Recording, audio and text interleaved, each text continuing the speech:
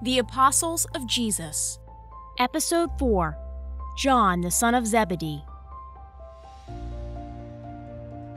John the Beloved and his older brother James were among the first disciples called by Jesus to be apostles. Jesus actually extended the apostolic commission to John while the fisherman was at work mending his nets. Both Mark's Gospel as well as Matthew's suggest the choice of John and his brothers to leave their thriving fishing business to follow a then largely unknown itinerant preacher is evidence of their great faith. John is actually called by many names in the New Testament, including the son of Zebedee, the brother of James, the Beloved, the Revelator, and Boanerges, a nickname Jesus gave John and his brother, which means the sons of thunder. While less is known about James's personality, there is a lot in the New Testament about John's, which might help explain this nickname. John was, by many accounts, maybe 12 or 13 when he began to first follow Jesus. At the end of the ministry here, he's a 15, 16-year-old. His traits are the annoying traits of somebody of that age. And just like a teenager may say things they probably shouldn't have said, he was a kid. He was young. Though John the Beloved and Jesus were relatives, in many ways he wasn't much like Jesus. For example, John, along with his brother, asked Jesus to allow them to sit on his right hand, a place of privilege implying one's chosenness in ancient times. This greatly upset the other apostles.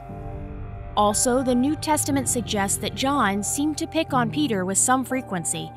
For example, John is the only of the Gospel authors that depicts Peter as over-the-top dramatic. He quotes Peter saying to Jesus, "Don't just wash my feet, wash my hands and head as well." John is the only New Testament author to tell us the name of the apostle that rashly and inappropriately cut off the ear of the high priest's servant in Gethsemane. You guessed it, it was Peter, and John tells us Jesus rebuked him for it.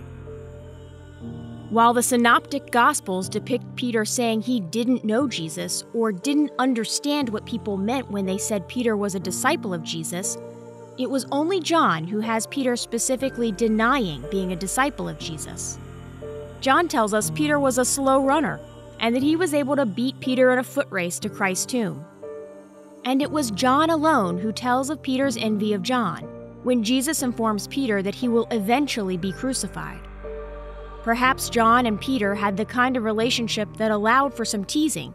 We simply can't say.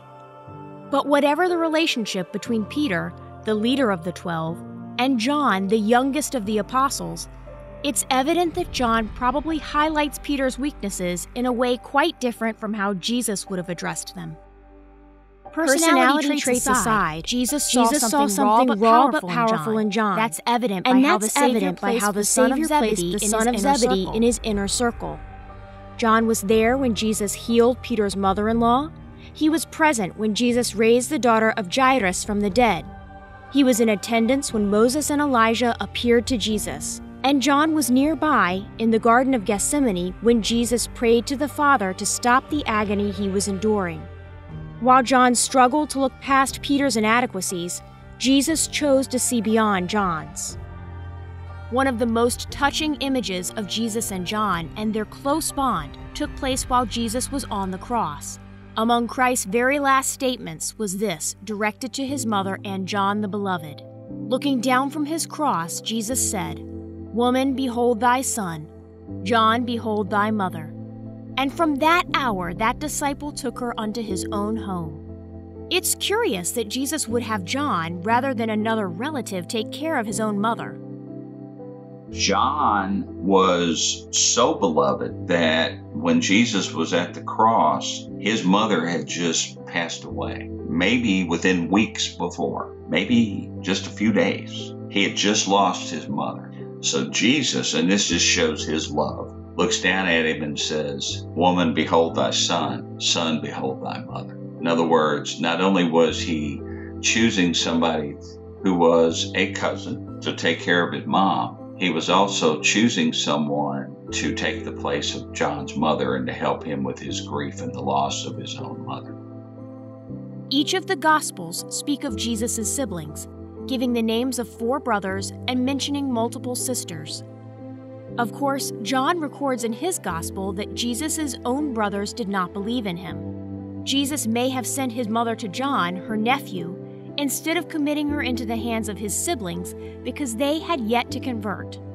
Many believe it was the resurrection of Jesus that convinced doubting family members that he was indeed who he claimed he was. There are several early Christian legends about the end of John's life. One claims that John was plunged unhurt into boiling oil. Another source, considered canonical by the Armenian Church, says that John was forced to drink poison, but it had no effect on him.